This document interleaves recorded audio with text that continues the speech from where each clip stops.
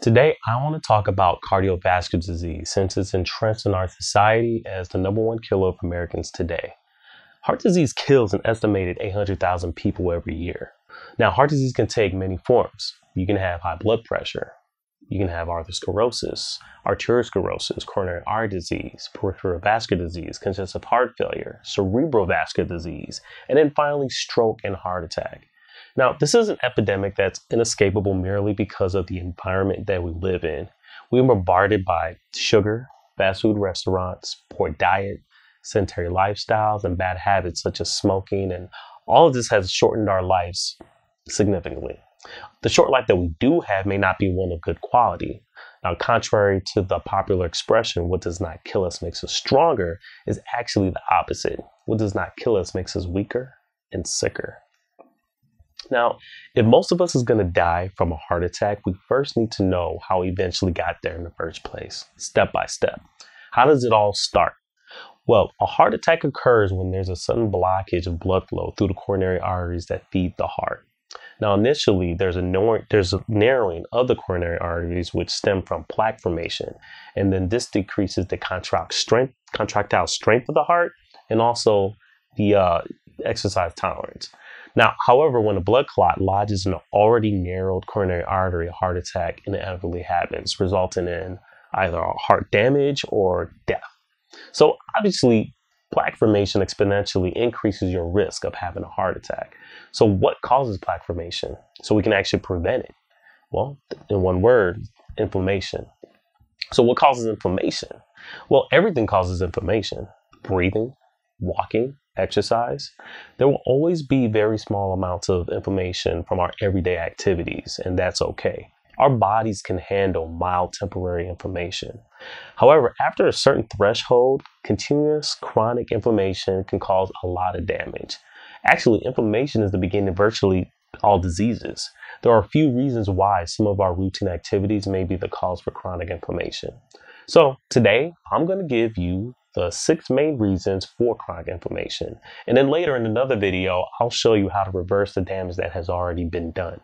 The first main reason for chronic inflammation is the ratio between omega-6 fats to omega-3 fats. Omega-6 fats are pro-inflammatory, while omega-3 fats are anti-inflammatory. Now, ideally, you want to keep a ratio of 1-to-1 between the two. And in the American diet, you have a ratio of about 18-to-1, which would cause an inflammatory state. And that's roughly about 18 times more than normal. Now, how this actually happens is by the development of arachidonic acid. Now, all you need to know about arachidonic acid is that the end result causes inflammation throughout the body. It's not necessarily bad. We need inflammation to start the healing process, but too much ongoing inflammation is not a good thing.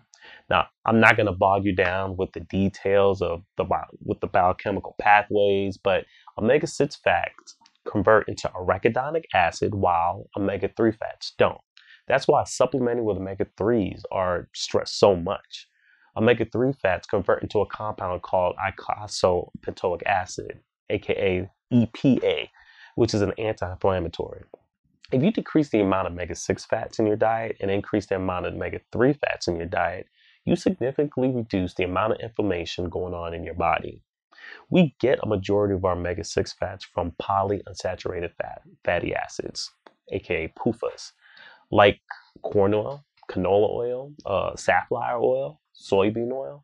We get our omega-3 fats from fish oil, flaxseed oils, and chia seeds. Now, instead of cooking with polyunsaturated fatty acids, which are unstable, and we can easily, they also can get really rancid too with heat. But you can cook with saturated fatty acids like coconut oil, palm oil, butter, animal fat, lard, which are more stable. Even olive oil, which consists of only monosaturated fats and some polyunsaturated fats, is okay. It's almost a must that you take omega-3 fats daily or suffer the consequences. The second main reason for chronic inflammation is oxidized oils. Not only should you be aware of the amount of omega-6 fats that you're consuming, you should also know which oils are stable. Oils can be easily oxidized or rancid when exposed to heat, light, oxygen, or acidity. Some oils are more resistant than others. Now, the higher the temperature, the more oxidized or rancid the oils become. Now, don't get me wrong, you need oils for your brain and your cell membranes, only when they're when they're oxidized, they can cause oxidation of your cholesterol and produce all these free radicals. Now, it's the free radicals that cause the blood vessel damage. And when you have blood vessel damage, you have inflammation of the blood vessel lining. Remember, you had the good cholesterol and you had the bad cholesterol? Well, very recently, cholesterol has been vindicated from the terrible foods to eat. So you got the HDL and LDL, which are actually good per se. It's only when the LDLs become oxidized that they cause a problem. There are two types of LDLs. You got the large particle LDLs and then small particle LDLs. It's the small, dense particle size LDLs that are oxidized and they seep through the inflamed blood vessels. The large particle LDLs encases the inflamed areas within this plaque to compartmentalize the damage. So with ongoing inflammation, you have this continued plaque formation and narrowing of the arteries leading to peripheral vascular disease and coronary artery disease. So the third main reason for chronic inflammation is sugar. And when I say sugar, I mean simple and complex sugars, all carbohydrates, wheat, sucrose, sucralose, and let's not forget high fructose corn syrup. Now, many years ago, sugar used to be a condiment. Now it takes up more than half the American diet. Now, there isn't even a minimal daily requirement for sugar. It's the one macronutrient that we don't need to live. So the thing about sugar is that it causes inflammation in a couple of ways. Sugar and sugar-containing foods have a high glycemic index. This means consumption will lead to a huge spike in blood sugar, leading to a huge spike in insulin. And it's the insulin that causes the production of arachidonic acid, which again leads to an inflammatory state. Secondly, the insulin also causes an increase in fat stores. Fat cells secrete inflammatory cytokines leading to an inflammatory state. So the more fat cells that you have, the more inflammation that you have. Now, under this sugar umbrella, you also have high fructose corn syrup, which is different kind of monster altogether. Okay, this is like sugar on steroids. Now, research studies have linked high fructose corn syrup with a condition called metabolic syndrome, which presents with high blood pressure, diabetes, high cholesterol, and obesity. This greatly increases the risk of cardiovascular disease and ultimately can result in a heart attack. High fructose corn syrup made its inception about 40 years ago, showing up in soft drinks, replacing regular cane sugar. Back then, people used to drink like 2 soft drinks a week, whereas now today, people are drinking about 2 soft drinks a day. And we're not even talking about those who are drinking 1 to 2 liters of soda a day and those who just completely replace their water with just plain soda. So now, high fructose corn syrup is everywhere. I mean, you can find it in ketchup, baby formula, you can even find it in bread. The name has gotten such a bad rap that they even try to disguise it, but it's the same stuff. Corn syrup, crystalline fructose, fruit fructose, maize syrup, glucose syrup, tapioca syrup, dahlia syrup, any kind of syrup for that matter. Just stay away from it. The fourth main reason for chronic inflammation is stress. Stress can lead to inflammation by basically causing hypertension. Our fight or flight response is triggered by stress. You get secretion of cortisol and adrenaline, which are basically it helps the body to adapt to stressful situations. This is helpful for the short term, but not so good for the long term. You can cause significant damage. Hypertension is an increase of blood pressure within the blood vessels.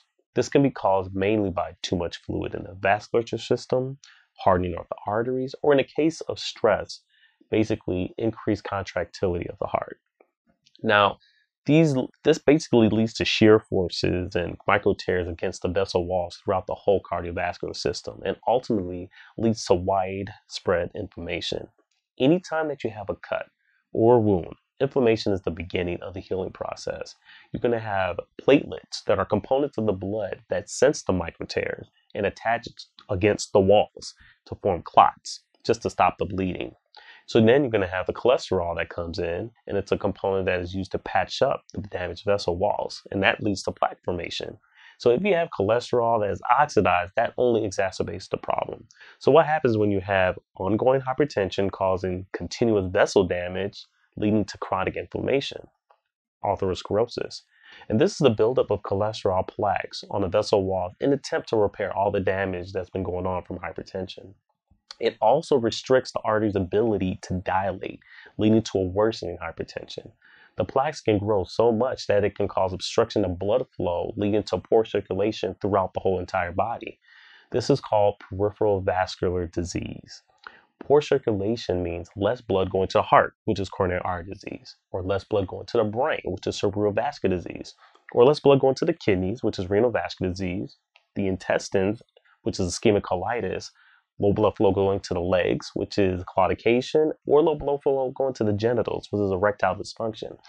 These are all names of the same problem, but just describing their location. When the blood stops flowing to these areas, ultimately you end up with a heart attack, renal failure, leg amputation, or a gangrenous bowel. In the later videos, I will show you how to monitor your stress levels by following a specific indicator, and I'll show you how to manage those stress levels in a methodical way.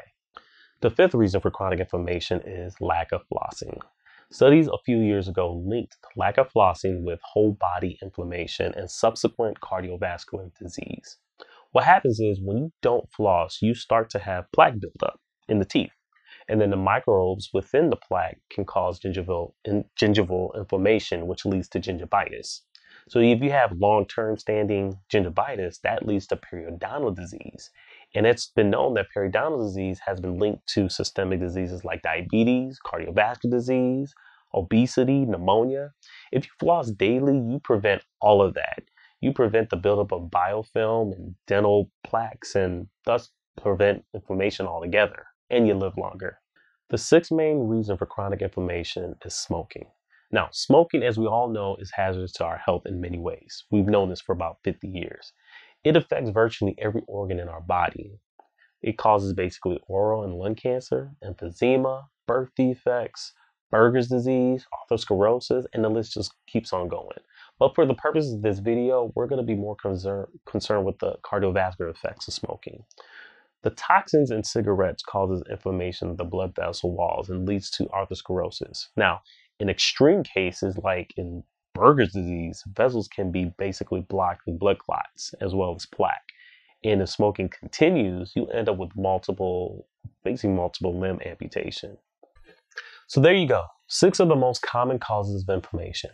In subsequent videos, we will talk about how to prevent inflammation, more importantly, how to undo the damage of inflammation. So until then, please take your weekly Vitasin.